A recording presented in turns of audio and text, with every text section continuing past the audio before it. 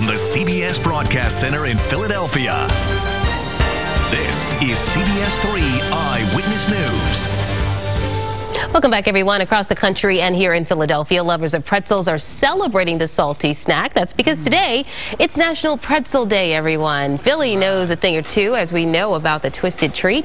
Throughout the day, all Philly pretzel factories in the region are giving away one free pretzel to anyone who walks in. That sounds delicious. We've got pretzels in the newsroom, you guys. Don't everybody run at once. I'm there. We're back in a moment. Stay with us.